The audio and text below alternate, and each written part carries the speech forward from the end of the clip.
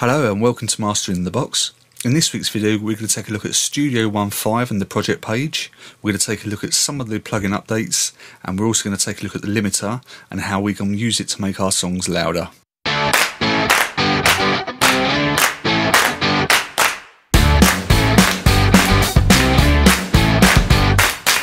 Hello and welcome to Mastering the Box. I am your host Smudge, and in this week's video we're going to take a look at Presonus Studio 1.5. The new update has been released this week, and we're going to take a look at the some of the plugins that come free with Studio 1.5 and why I use them in mastering. And I'm also going to take you through an overview on a simple way on how to use a limiter and to get your songs sounding louder.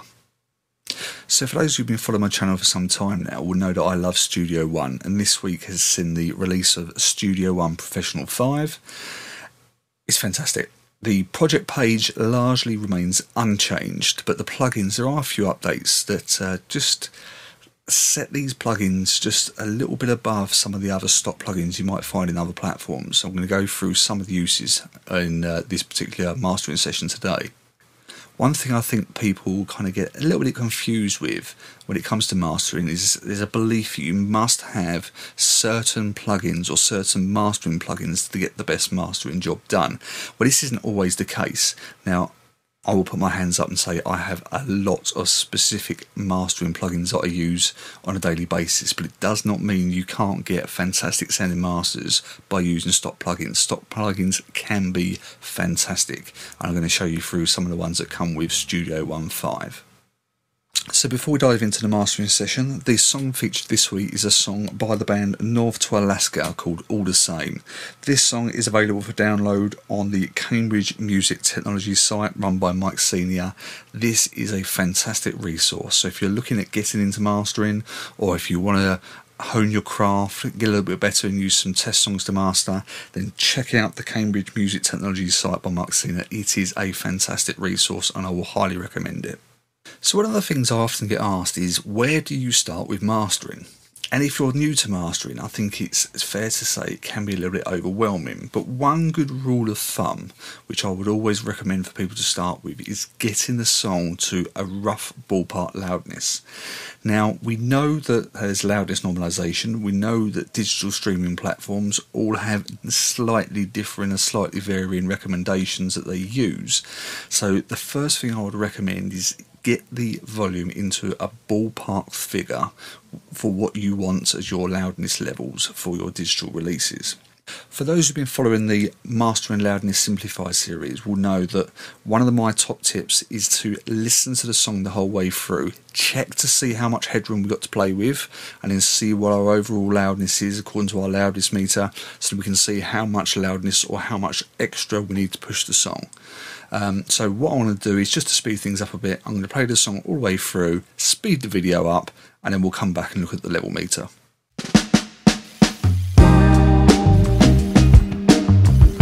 Okay, so there we have it. That's the song played through. We're using the Presonus level meter, which actually is set into R128 mode. So for those who's followed the Mastering Loudness Simplified series will know that the R128 is the EBU standard for loudness in Europe. I'm using the measure in LUFS, and one of the things we just want to take a look at here, what you'll see is the INT, or the integrated reading, is minus 23.9 LUFS with a true peak level of minus 8.22 dB. So for anyone using Spotify as a benchmark, Spotify will normalise levels at minus 14 LUFS with a true peak. They want their true peak setting no more than minus 1 dB. So we've got plenty of room to play with here. So this is where I would always start if you're just starting out, and let's get some loudness. This is the stock limiter that comes with Studio 1.5, and it's had a bit of an overhaul, certainly had a GUI update, but this is a great simple to use limiter, and there's some fantastic features here. So we have the true peak setting. The particular setting I'm using here is the K12 rating, and I will show you why as we go through. This is in bypass mode. We know we've got plenty of wiggle room. The ceiling I've set at minus 1.5 dB, and I've left the attack in normal setting and the release in stock. So I'm just going to play with the gain, we'll check the level meter, and we'll get the song into some kind of ballpark loudness.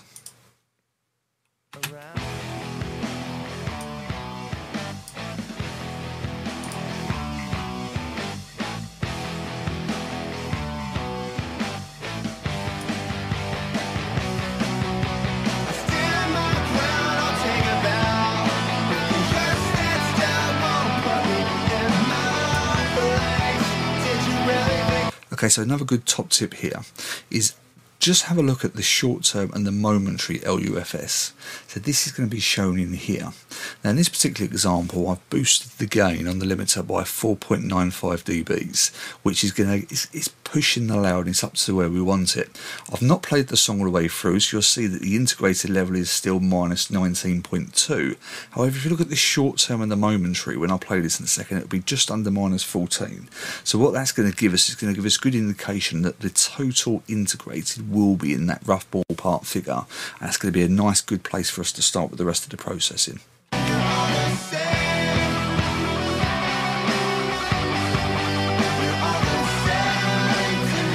And you'll also notice that the true peak is coming at minus 1.6 dB. Another thing to be cautious about when using the limiter, just understand a limiter is also a compressor.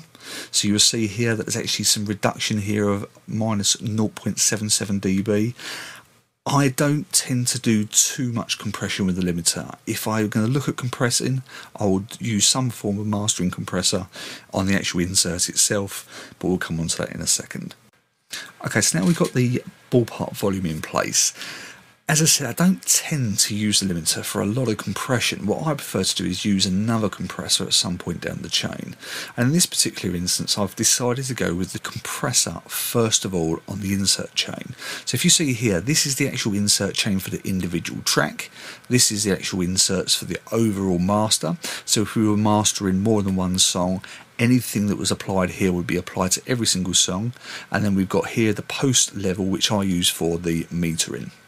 So in this particular instance, I wanted to get a little bit of compression to start with, and the reason why I'm using a different compressor, or I'm actually not using the limiter, because I just wanted to get a little bit different characteristic in there. So what I've chosen in this particular instance is the Fat Channel XT plugin. Now this is one of the plugins that comes with the Presonus Sphere, so if you get the Sphere bundle, then you will get this as part of the Fat Channel XT. And all I'm really looking to do is just to get about a dB's worth of compression. The ratios on the minimal.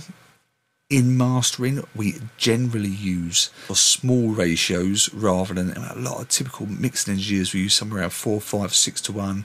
In mastering, it's not uncommon to use 1.2, 1.3, 1.4, 1.5 to 1. In this case, we're just using the lowest, which is 2 to 1. So let's play a bit of the song at one of the loudest parts, and we'll just see what the compressor is doing.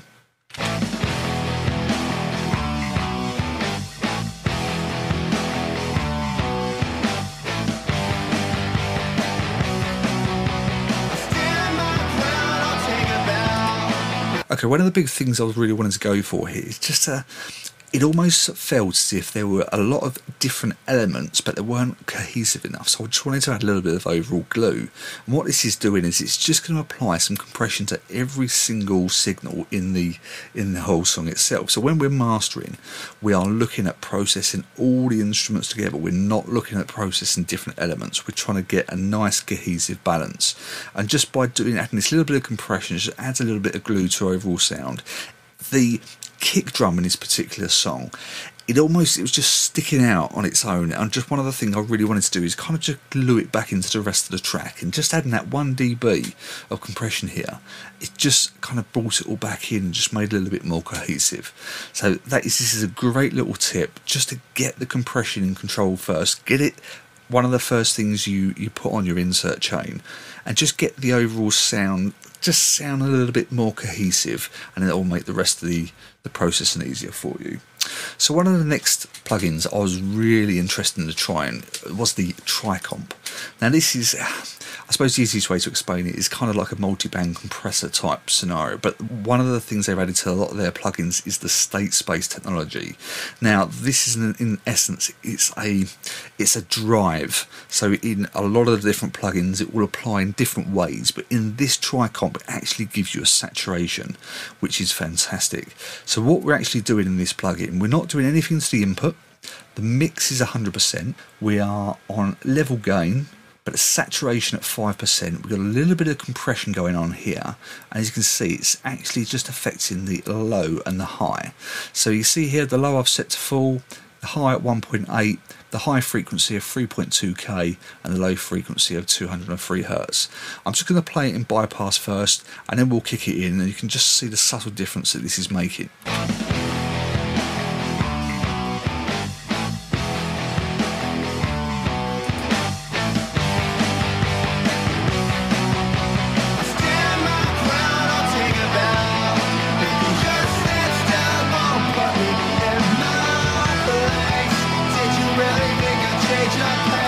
So one of the things this is doing is just it's adding some lovely warmth. There is a little bit of compression going on, as you see. It's just a tiny amount of reduction, but I just want to show this saturation knob. If I turn this up a little bit further, it can get crazy, so you have to use an element of caution. But just take a listen at this, and we'll see how far we can push this saturation.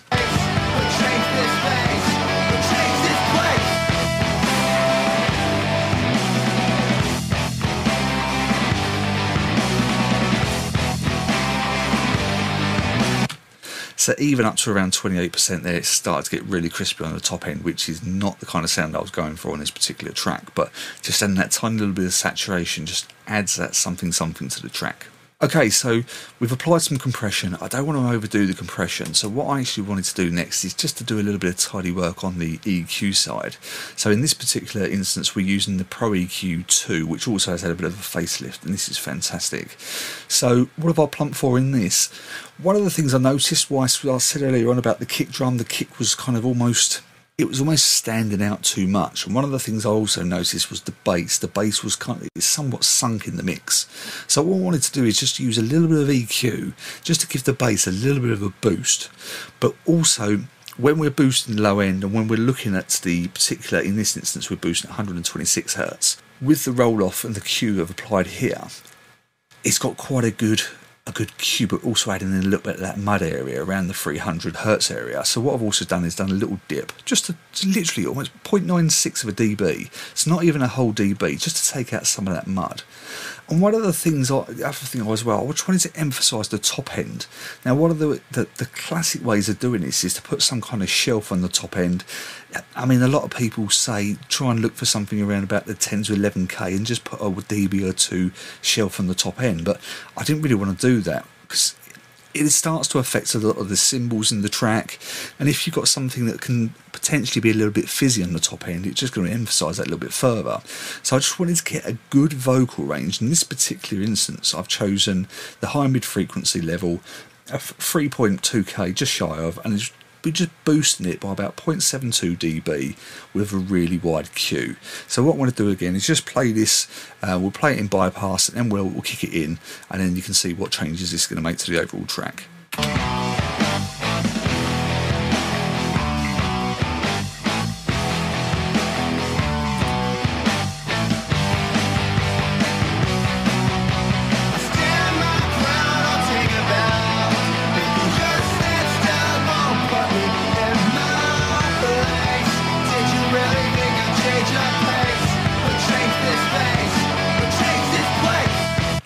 So as you can see, it's just adding just that little bit more, just in case anyone looks at the screen and thinks, cool, that's some big EQ moves. This is why I love the Pro EQ 2. The level range is actually set to 6 dBs. So even this here looks like a big EQ move. It's still less than 2 dB. And then mastering, we're only looking tiny amounts of adjustments. We're just trying to enhance the mix, not replace the mix. So we would generally look to do things very subtly, and in this case it's perfect because we can use the level range at 6 dB, get in there making minute adjustments, but we can have a good visual reference as well. So that's exactly what I've done with the Pro EQ there. Last but not least, Multiband Dynamics. I'm not a massive fan of Multiband Dynamics in mastering because I think it's often overused, it's often used poorly, and a lot of people use it to boost the low end, and it's not my favourite use of it, if I'm being perfectly honest. Now, one thing I do like to use the Multiband Dynamics for is to tame the top end. Now, this was a great, actually, mixing tip, which I've kind of brought into the mastering domain, was to use, rather than using a de-esser, if you've got a lot of sibilance at high end, so we're talking sibilance on the vocal, but also a lot of, if you hear that tis sound on the hi-hats, use a Multiband Dynamic and just tame the high end. Just to take a little listen to this and just show you exactly what we're doing here with this.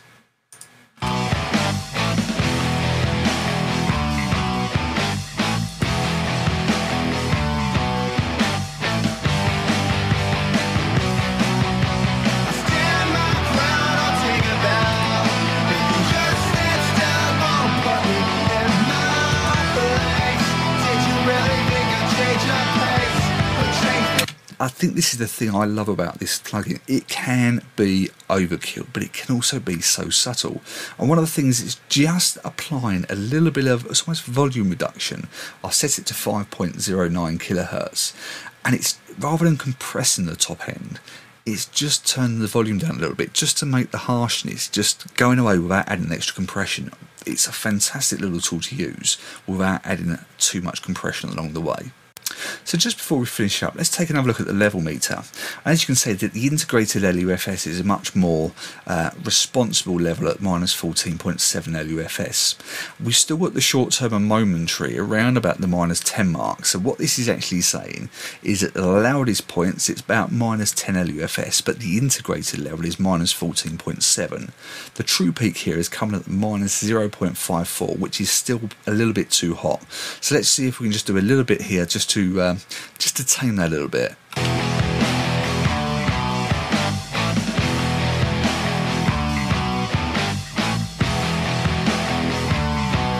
So let's take a listen to the end.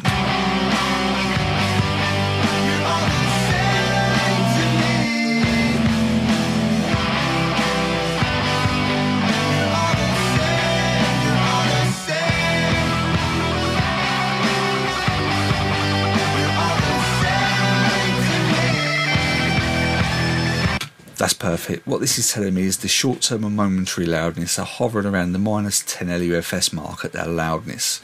The true peak level is minus 1.28 dB, which is great. The integrated in this particular scenario is going to show us at 11.1 LUFS, but that will not be the true integrated level. If I was to play the song all the way through again, it would come around about the minus 14 LUFS mark.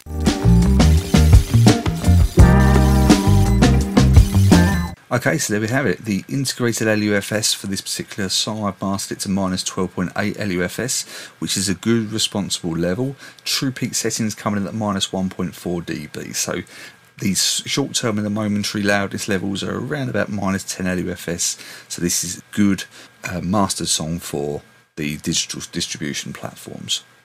Just one thing before we go, just want to do a quick comparison, the before and after, so we'll bypass all the effects and then we'll just do a quick listen to what it sounds like before and what it sounds like after.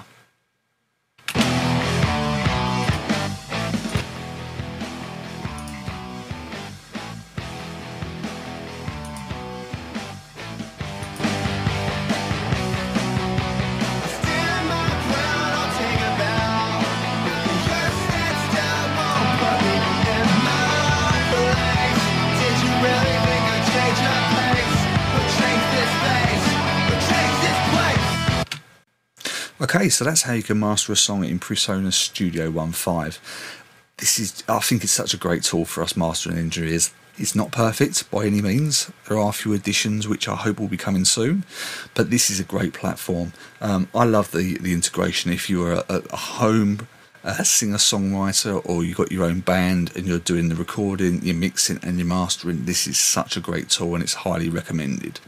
So I hope you got some good tips out of this video. If there's a particular part of mastering that you're not quite sure what it means, or you're not quite sure how to do certain things with mastering, let me know in the comments below, because I'll be really keen to understand what your struggles are, and I can look to do some particular tutorials that will help you in the near future. As always, if you like this video, please click the thumbs up and don't forget to subscribe, hitting the subscribe button below, and don't forget to click the little bell, which will give you updates on all of our future videos moving forward. So I hope you've enjoyed this video, and all that's left for me to say is I hope you all keep safe and well.